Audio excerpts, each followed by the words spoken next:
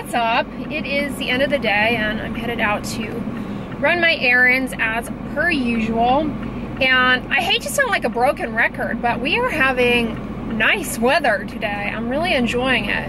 You know, knock on whatever synthetic material this is. August is typically the hottest month, at least in my experience living here. And it has not been too terrible. Maybe, you know what it is? I'm probably just getting used to it. Getting used to the summers here. I'm somebody though that I don't mind heat, so it doesn't bother me as much. But yeah, you know, the planet is generally heating up, but somehow Houston doesn't seem to be as hot or hotter than it normally is this year, so grateful for that. But yeah, it's definitely the temperature rise globally is definitely affecting the oceans, that's for sure. Nuking the coral reef to death. And also there's a rise in the bacterial counts, unfortunately, in the ocean. It's not desirable. So anyways, fun thoughts. But I'm headed to the bank, and then I'm going to Costco, of course. But, you know, the other day I mentioned to you guys how sometimes YouTube will send me these little, like, newsletters. I don't know. It's kind of cool. You feel like you're part of some kind of, it's called, like, your creator newsletter. It's kind of, I don't know. It's kind of nifty. It's like, it makes it a little less one man is an island kind of thing as a vlogger. They give you little updates about what's going on in the world of the interwebs. And apparently, they were saying on there that videos that have minors under the age of 13 get, on average, 3 times the views. So, I think Ty B is going to have to move in with me. No, I would never exploit Ty B for channel growth. But, yeah, that's kind of, you know, interesting. I know there has been a lot of scandal and, frankly, disturbing behavior on YouTube as far as minors are concerned, you know, content with minors. Some of the comments have been the part of that whole scandal. You guys know about that with the pedophilia ring or whatever? It's terrible. And unfortunately, YouTube's way of handling that, although it doesn't make a lot of sense to me, is to just turn off comments on family channels where they're minors. And I don't really understand how that changes things. I mean, it seems like this doesn't prohibit pedophiles from watching the content. So, you know, I don't understand that. It just hurts those channels who can't interact with their audience. Cheerful thoughts. Pedophiles and global warming. Sorry, guys. So yeah, I just left the bank. But anyway, I was saying, a lot of the YouTube channels, like the family channels and whatnot, they have, they've had their comments disabled. Like, they can't interact with their audience, which is really a pain. Ooh, this gentleman just took a topple. He's on his bike, and there is a little uneven part in the pavement there, and he just took a topple. That did not look pleasant. Fortunately, he's wearing a helmet, but yeah, you guys, it's been almost 2 years since I took that topple on the pavement and really tore up my skin on my arm. It's healed nicely. I should show it to you guys sometime. I have a little dyspigmentation there, a little hyperpigmentation mix, but yeah, that was a bad fall I took, and where I dinged my arm. I'm telling you, silicone scarf sheets saved me. They really helped the healing of that. A, protected it from the sun, and you know, B, frictional forces and things that can interfere with wound healing. I swear by silicone scar sheets. You have to wear them all the, like, 24/7 around the clock, though. And you know, they can kind of help once the scar is already formed. Like you're wondering, like, I have a scar now, would it be helpful to use a silicone scar sheet? Modestly, I mean, it won't hurt it, but they really help in the beginning stages, like when the skin has healed over, and they really help in reducing the chances of a scar, improving the appearance of the future scar, we'll say. So for example, like at the time of a surgery, like a surgical excision or something, your skin surgeon or your doctor may tell you to use silicone scar sheets once the skin heals over and get a better cosmesis. But yeah, it really helped with spots on my arms. Particularly, I took a ding here to right here my wrist, and then right here the spot on my antecubital fossa here, and it went down to the dermis, so I knew it was going to make a scar, but it's not as bad as I was expecting. So I'll have to show it to you guys up close sometime. So I got in the 20 pack of G2 gel roller multicolored, but they also added in the lineup the pastels. Somehow I don't think that those would write very well. I don't know. I think they'd be hard to see, but they're pretty. I love G2s. I like the blue and the black the best. How cute is this multitasking lap tray? I have it set up here. You could put your tablet and your phone in there.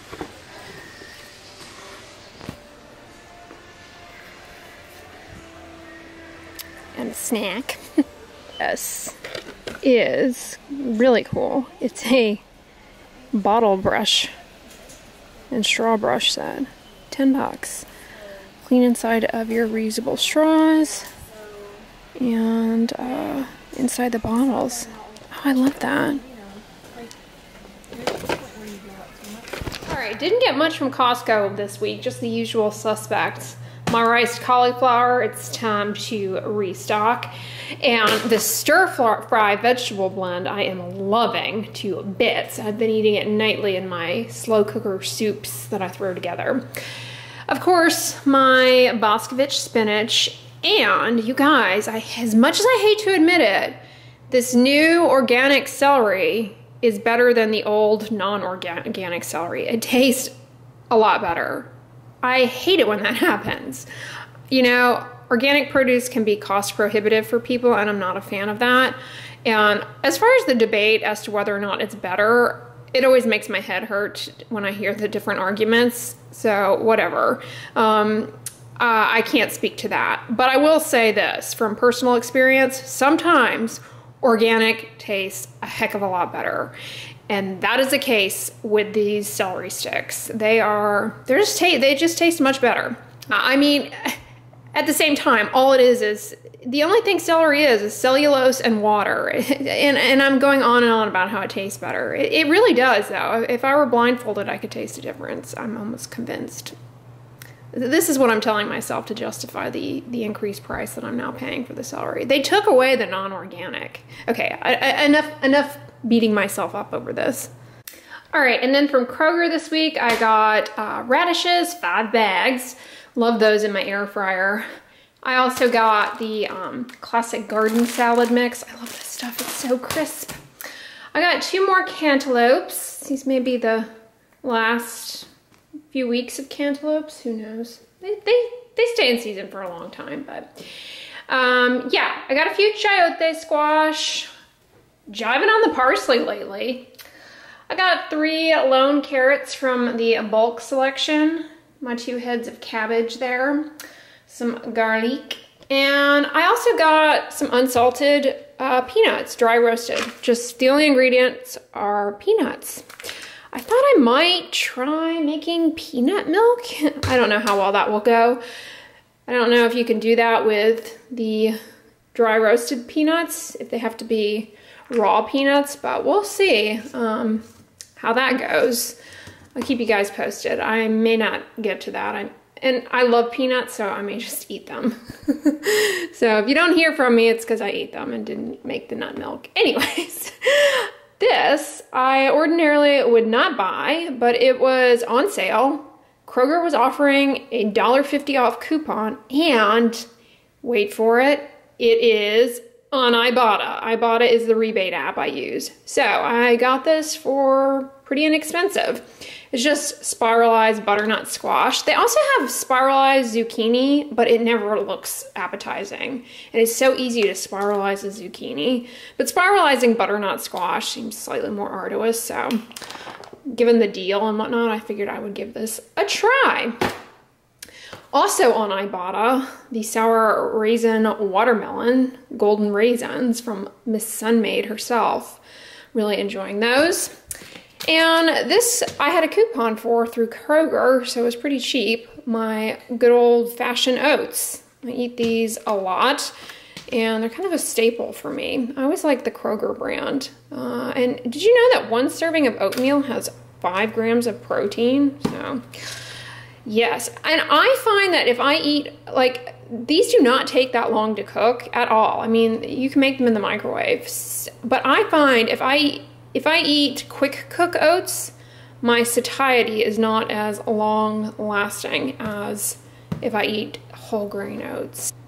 Yeah, love my oats. I don't know about putting watermelon raisins in them though. I don't know that I'll be doing that. But anyways, and these are the matches that I get to light my little candles. You know, me and my candle habit. I like the long reach matches, and if you're new here, I have a thing with matches. I prefer to use wooden matches. I find something relaxing about the striking of the match. I hate lighters. They always, yeah, it's reaching your hand in there, and even the long reach ones, I don't know. I enjoy the match, long story short. So yeah, that's everything I got at Crow Hair. Well, hey guys, so I'm obviously back, and I'm just gonna apply a little of this Aveeno Positively Mineral Sensitive Skin sunscreen on so you guys can see. This is super casty.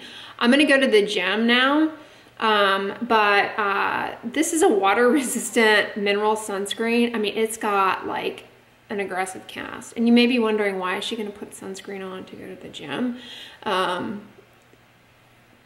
Kind of like asking somebody why they put makeup on before they work out, because they want to look their best. No, there are windows in my gym, and so I like to put sunscreen on before I go in there.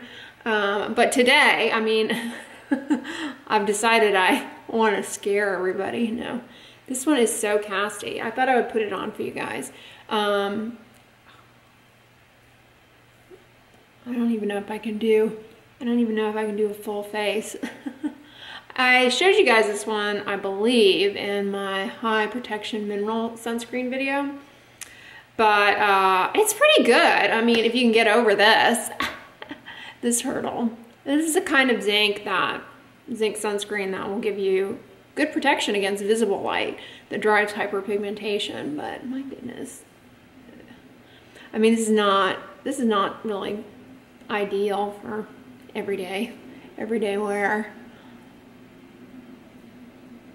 But these kind of mineral sunscreens, pretty easy to hack around the eyes. I don't really have issue putting sunscreen around my eyes, like it doesn't burn or sting. Except Neutrogena sunscreens often burn like the dickens. I mean, my skin, my cheeks in particular, and around my eyes, those will burn. But otherwise, I don't have much sensitivity to sunscreen, probably because I'm always slapping it on. And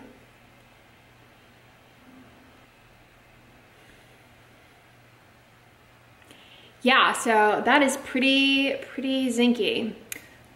It is just zinc oxide. So this is good for kids, good for anybody. The reason I say it's good for kids is that kids, their skin is a little bit more sensitive, so the chemical sunscreen ingredients can be more irritating for them.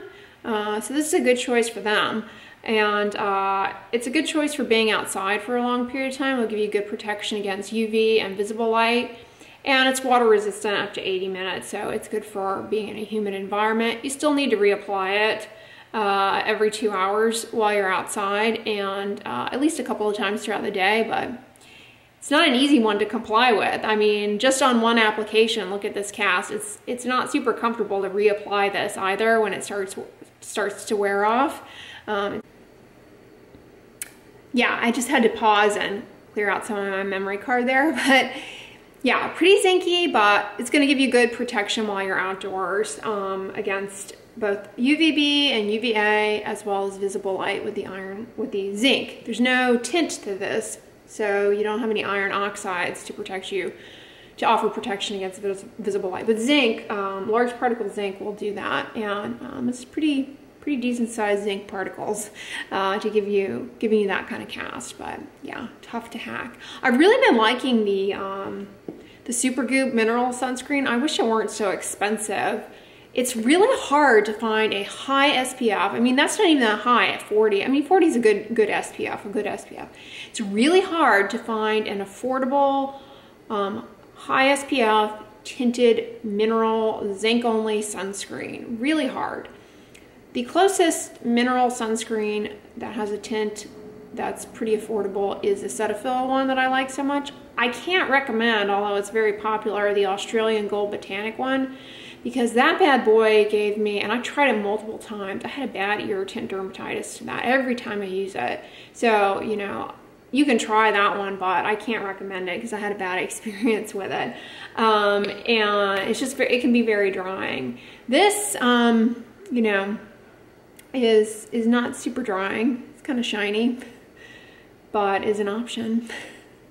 Yeah, I wish we had more affordable tinted mineral sunscreens out there. But anyways, guys, I hope you enjoyed the vlog today. If you liked this video, give it a thumbs up, share it with your friends, and as always, don't forget, sunscreen and subscribe. I'll talk to you guys tomorrow.